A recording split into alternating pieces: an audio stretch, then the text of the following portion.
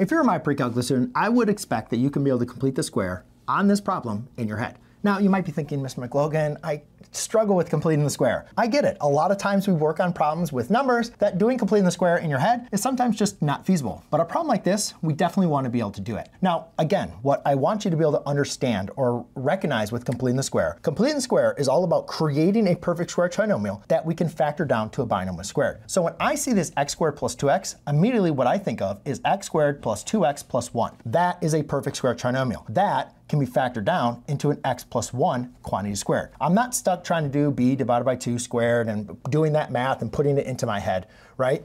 I just recognize, oh, that's a perfect square trinomial. I know that can be factored down. So what I'm simply going to do is say, well, let's just rewrite it with that perfect square trinomial. And then just remember, I have to subtract it at the end, right? If you're going to add it on one side of the equation, you have to subtract it on the other side, assuming this is like equal to y, right? So I can create this perfect square, I can visualize that perfect square trinomial.